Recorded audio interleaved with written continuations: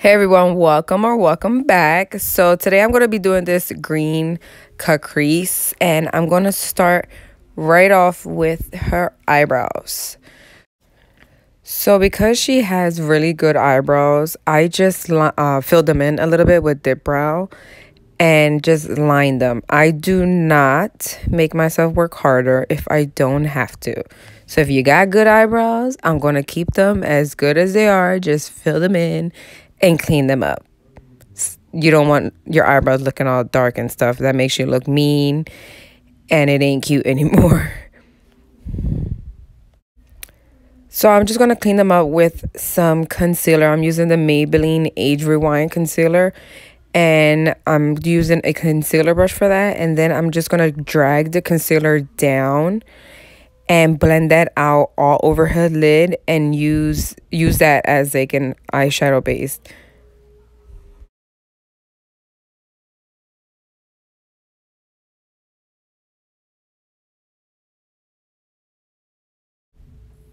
So after you're done patting all of that concealer out, I'm going to go in with this like green, dark teal color. I don't even know.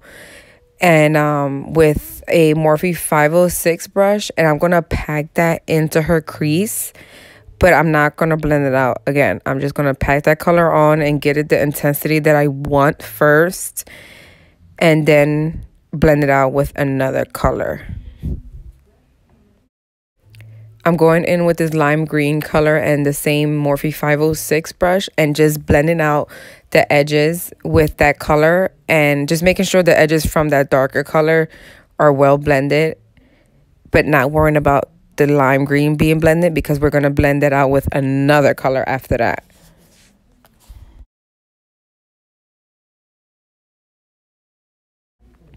So now I'm taking that bright yellow color, and then now I'm going to blend out the edges on the top, making sure everything is blended with that same Morphe 506 brush.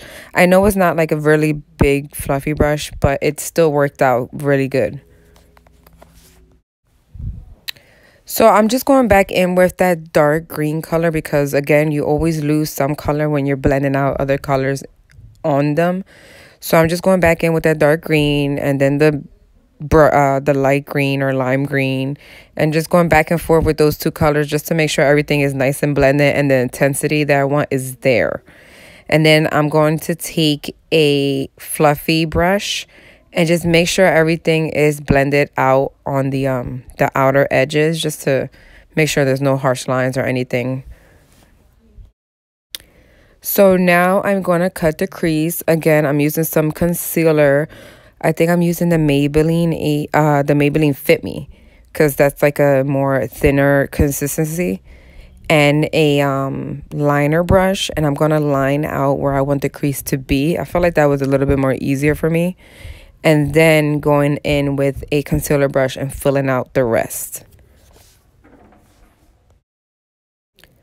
So now I'm going to pat this like a dual chrome green. I think it's from Colourpop. I'm going to leave everything down below with a Morphe flat eyeshadow brush. And I'm going to pat that on her lids, but making sure you just get it right on the concealer part. That way it looks nice and clean. And you just want to pat that until, you get the intensity that you want. You can actually wet the brush too. That way the intensity of the color, the eyeshadow color, could come out more vibrant.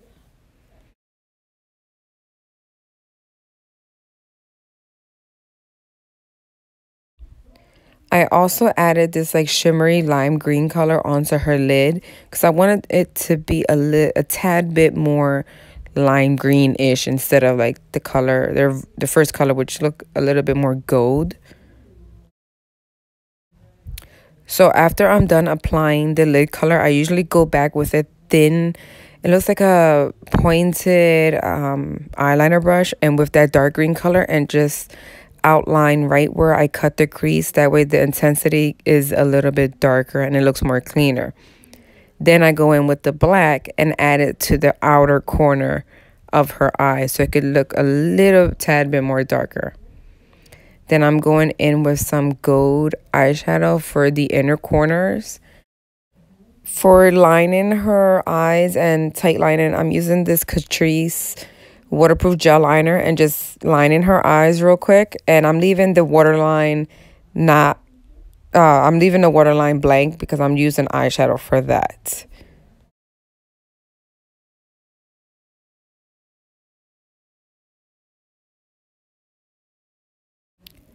To make the gel liner more dark and matte, I'm just going to add some black eyeshadow and pack that onto everywhere I put the black gel liner.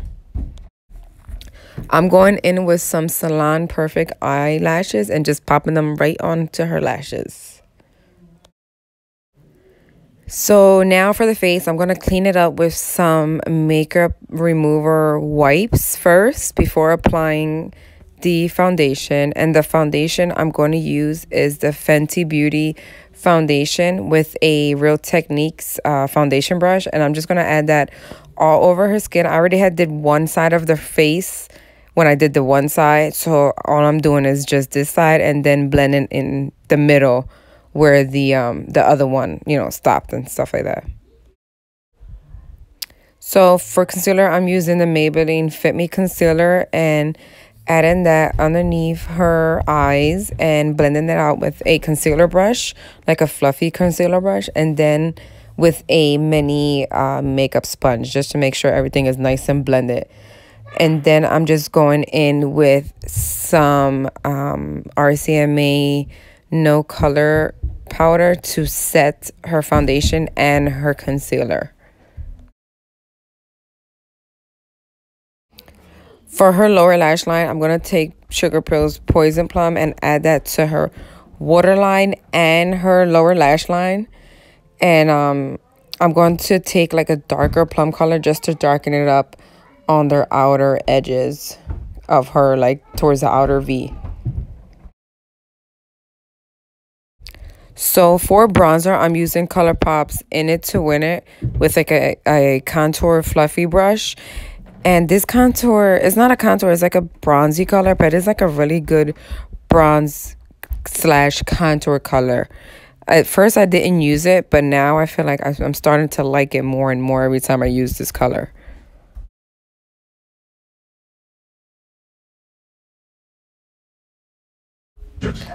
And for blush, I'm taking this like pinky color from Femme and just adding that to her cheeks. For highlight, I'm taking this Colourpop's highlight and I'm taking that the lightest color in there. And I'm going to add that onto her high points of her face.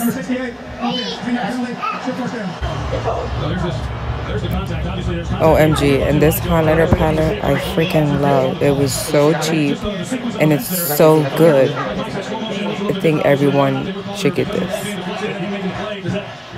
And for lips, I'm lining her lips with NYX Suede Pencil in Sandstorm. And I'm just going to line her lips and then pop some of Colourpop's 951 Satin Lip color onto her lips. And that's it for the lips.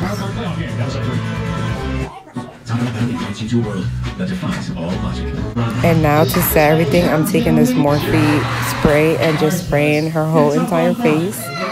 And that's it for the look. So I hope you guys enjoyed, because I did. She is so pretty and she just made the look pop even more. So thanks for watching and I see you on my next video.